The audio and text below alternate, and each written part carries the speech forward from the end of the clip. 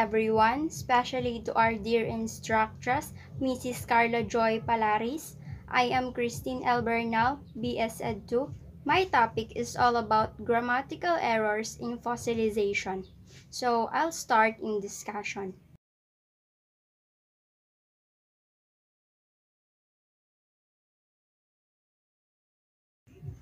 In 1972, Selinker says that fossilable linguistic phenomena are the linguistic items, rules, and subsystems which the speakers of a particular native language will tend to keep in their interlanguage, in relative to a particular target language. No matter what the age of the learner or the amount of the explanation and instruction that receives in target language. In addition to the term fossilization, in 1992, Srinker and Lakshmanan introduced the term stabilization. They state that stabilization is the first sign of presumed fossilization. The difference between fossilization and stabilization is defined in terms of permanence. Errors become fossilized when they have become permanently established in the interlanguage of a second language learner in a form that is deviant from the target language norms and that continues to appear in performance regardless of further exposure to the target language.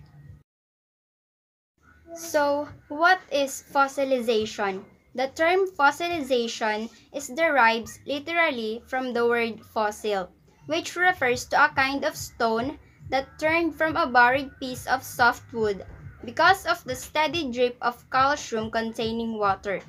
Fossilization is meant in language acquisition, the rigidity of mind and habit induced by the steady drip of wrong and harmful methods in learners. What is fossilized errors? Mistakes that students know is wrong but they keep making. Errors from force of habit which students no longer notice they are making. Something that students learn wrong and now they need to change. Errors that students may correct when they focused but still make on their own. Mistakes that recur despite in the constant correction.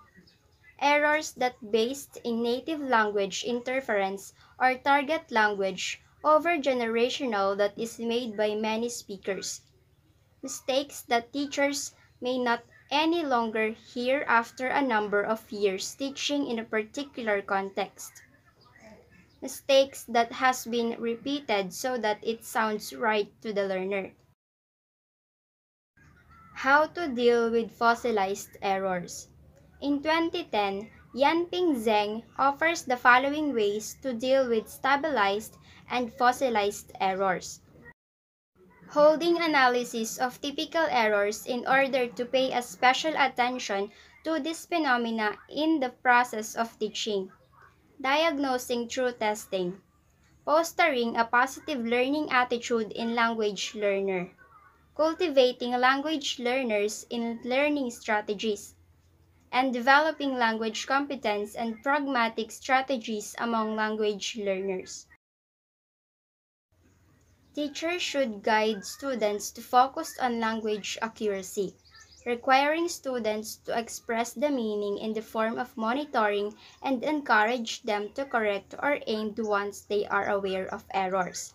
Carefully designed feedback can prevent the formation of fossilization effectively.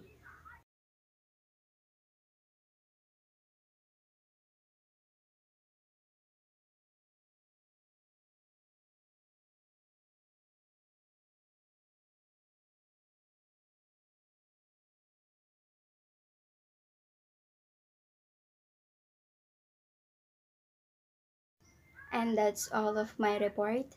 Thank you.